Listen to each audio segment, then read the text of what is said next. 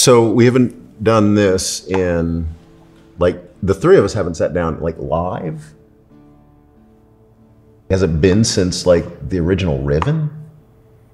It's been, yeah, it's been decades, maybe. I think so. I think it might have been. I hadn't actually thought about that, but Oh my gosh. yeah. That's insane.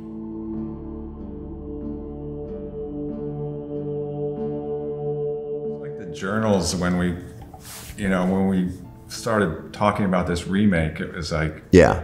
okay, well, you know, what did people think about the journals? Yeah. I don't know, you know, like, Right.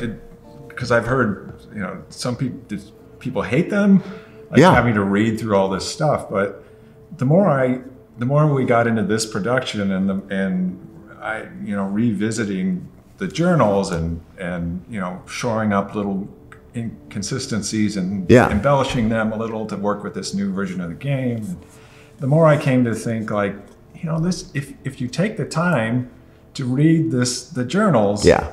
it's just going to add so much more to your experience. Right. Like, it's Right. just going to infuse the whole world then that you're walking around in Right. with so much more meaning. Yeah.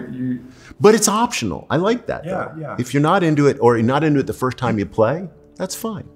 But it's there for the taking, and the thought has been put into behind it. And I like that they're there, Yeah. because if you are that kind of person Yeah. to wade into it, then it's going to be rewarding, I think. Yeah, So.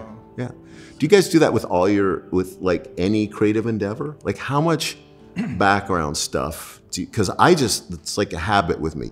I just always do huge amounts of backstory to ridiculous amounts.